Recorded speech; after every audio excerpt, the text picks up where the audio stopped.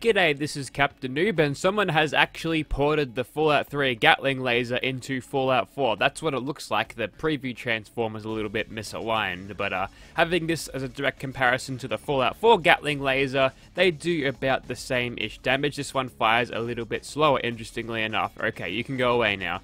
So, getting into this thing's attachments, you've got the 2A receiver, which makes it fire just regular laser bullets, equivalent to the standard receiver or the standard capacitor in the Gatling laser. You've got the beta receiver, which fires multi-burst lasers a bit more slowly, but for a lot more damage. You've also got the Omega receiver here, fires multi-burst plasma balls, kind of like a shotgun. It's actually insane with the explosive legendary effect. We'll create each of one of these. We'll leave this one on the 2A receiver for now. You can't do anything with the barrels. Maybe they're going to add something with the update, maybe a focusing lens or something. I don't really know. And a material, this is probably left over from the Gatling laser's original form. That's just from the Creation Club, and a legendary effect is there if you need it. We'll chuck on the the explosive one a little bit later because there's something I want to show off with that. So I'll create a couple more of these and we'll see you in Gunner's Plaza.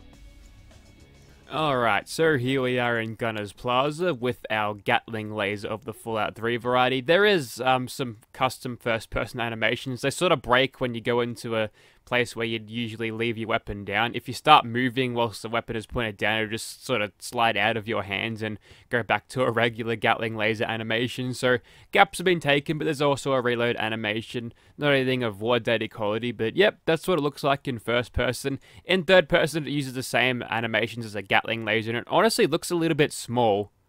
I don't know. Anyways, let's just get started and see what it sounds like.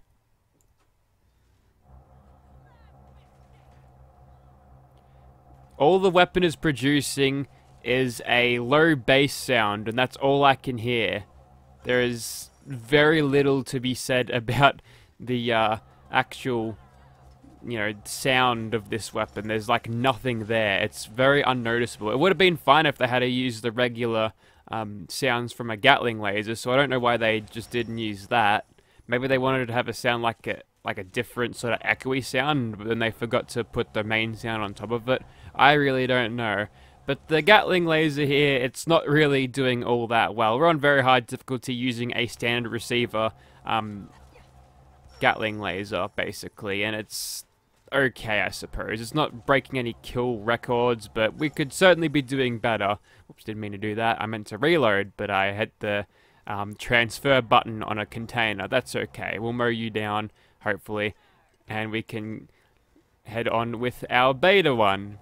So that was the regular 2A, so moving over to beta, it doesn't change the look of it at all, but we do have 475 in our capacity instead of 500, and it also has a weird bass low town sound, but it's also firing blue lasers. It sounds kind of silly, but this thing does mean business, at least, when it comes to using this thing as a weapon for killing stuff. Alright, Captain bridges around, we gotta crit her in the face. Is it just the one shot? Looks like it just might be the one shot, which is odd for a Gatling laser. Usually it's a 10-round burst for these weapons. So maybe we just back off a little bit and pull out the beta one in a second if it gets to a really bad situation. We'll just keep a watch of our health bar here. Yeah, okay, we're switching over to the Omega one, actually. This is the one that is pretty much a Gatling plasma, but also a shotgun at the same time. As you can tell, it breaks the sound. There's that much projectiles being spit out from this that the engine literally can't keep up with the sound. If I fire this thing for long enough, the sound will crash and come back at once in a mass ear rape sensation. It's not good, so we've got to keep watch of our bullet supplies or our fires there. That wasn't a blade, swing speed, power fist, and now you're dead. You have paid the price for inferior gear. Alright, so coming around the corner here, we'll finish off the rest of them, and yeah, look at all those numbers spewing from these guys. That's hundreds of projectiles, not hundreds, hundreds over a course of a couple of seconds, but all those projectiles, yeah, think about that. And the explosive legendary effect. This thing's quite overpowered. Also, it makes anti-material rifles ragdoll across the room like you wouldn't believe, which is interesting. Alright, one more turret to kill, and then we can move on to something a little bit more serious. I feel like using the beta version of this Gatling laser is the only thing worth using. There's also a put away animation as well as a draw animation too, so yeah. Some good attention has been taken to the animations, a little bit of gaps here and there, but all in all, it's pretty solid work. Okay, let's get started in here. We're going to be using the Omega version of this the most because it's got the damage output, and these guys are tanky bastards, so like, the faster we can kill them, the better, honestly. And he threw his boy across the room there. I'm not sure if you caught that, but yeah, they just like to ragdoll when they hit by this. I guess the amount of projectiles that are hitting them, although I don't think... I guess plasma projectiles are technically missiles, so they do have the force to push stuff. Definitely they do. If it was a laser gun, the force of the laser actually wouldn't, you know, do any...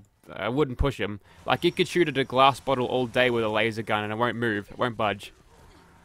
Obviously, in real life, the thing would probably, you know, overheat or something, crack under the heat of the laser, but yep, not in this game. There's no mass in light, or there's very little mass in light, so I guess that's why. I think you'd be worried about the heat, but I ain't no physicist or scientist, man. I'm just a shit talker on the internet who likes to talk about Fallout weapons and shoot people. So yep, this one is doing okay.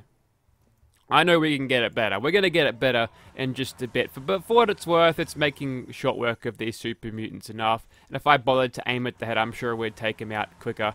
Even though this thing fires pretty much a cone of plasma bolts. You could probably just have them all get on target if you target the chest, especially at this range. But some of them will miss if you go for the headshots, unless you're probably up real close. That is a basic ass super mutant. And those rad roaches, they've had a really bad day. Alright, let's get up in your face and open wide, please. Yeah, that's definitely the way to do it, I suppose. Alright, we'll quickly hop over this stuff here, and we'll clear out whatever pests are left in here. You know, being able to just burst fire this thing to keep the barrel spinning is such a good thing. Unfortunately, you can't do that in Fallout 76 at all. Righto.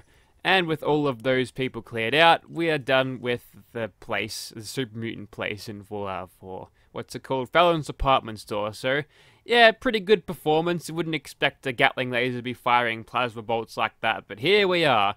I'm going to put the explosive effect on it so you can all marvel at this thing's overpoweredness. Okay, here's what's going to happen.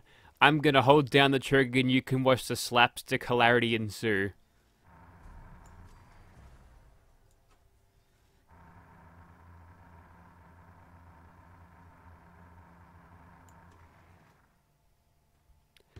And there you have it, the Fallout 3 Gatling laser. Now, what do I think of this mod?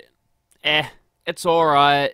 There's a lot of things that are a little bit underdeveloped. This thing really doesn't do a lot more than a regular Gatling laser that makes it worth using, and its extra abilities are either lame or completely overpowered, so something needs to be tweaked a little bit there. The sounds definitely need to be looked at as well, so if the mod author wants to continue updating and supporting this mod, there's a few pointers of what I'd do to change this weapon. But yep, if you'd like to see this thing in your game, I'll have a link in the description. As far as I know, this one's a PC exclusive, but using a regular Gatling lasers from Fallout 4 is probably probably a more enjoyable experience.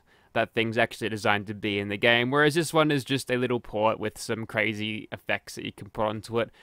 Fun cheat weapon, by the way. If you got the explosive legendary effect, you can blow up yourself. Pretty good, by the way. That was like a Palpatine jump there, except Palpatine didn't die. Thank you for watching, guys.